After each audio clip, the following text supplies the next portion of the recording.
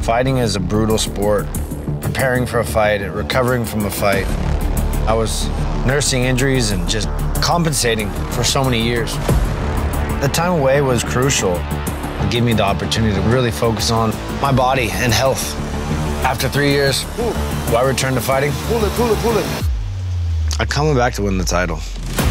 So here he is, the former UFC middleweight champion, Luke Rockhold. There's nothing I love more than testing myself.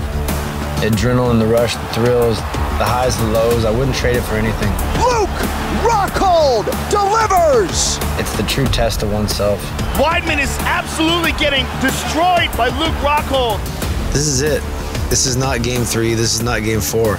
This is game 7. I want to close this thing out on my terms and the best I can, and I think I can do that now. Rockhold is a former champion, but he's very unlucky guy because he will face a monster.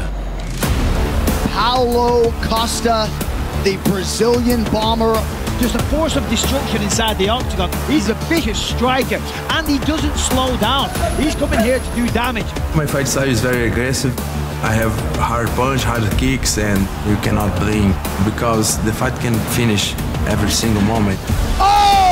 Oh, that's it. Every fight I can get better and better, and I think Rockhold, he will get me on my prime. Oh! The human body can only take so much. I'm on different level, and everybody will see that. It will be very clear.